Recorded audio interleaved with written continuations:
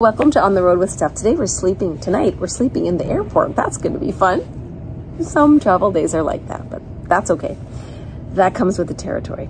So one of my treats when I travel, I only get it when I travel for work, is from an unnamed coffee store.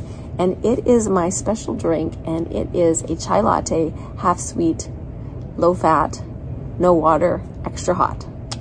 I love it. I love the way it smells. I love the way it tastes. I love the way it feels in my hand. I love the way it feels in my belly. I just love everything about it.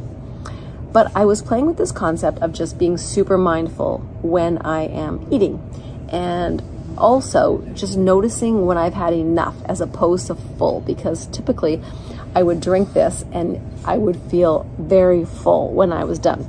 So I thought, I'm just going to have this drink. I'm going to not use my phone, not read a magazine, not read a book, nothing. I'm just going to sit in the airport, people watch, drink my drink, and notice when I feel full. So I do this, and I open up the lid of the cup, and I notice that there is like quite a bit left. And I'm like, that's interesting. So I thought, I don't want to throw it away because it's expensive. But you know what? Waste is waste, whether it goes in the garbage or it goes in your tummy. So I threw it away.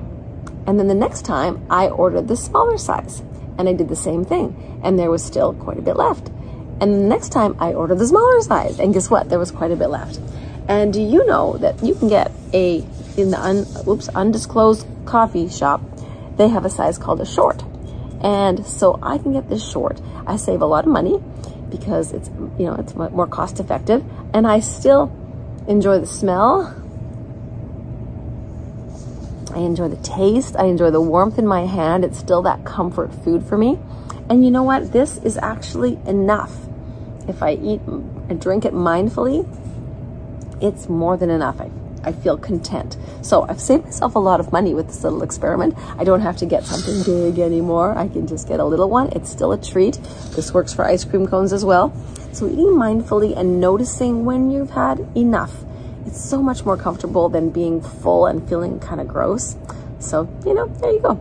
That's one more way to live your life unlimited, don't you think? This is my bed. Sleeping in the airport tonight. Oh yeah, that's gonna be great.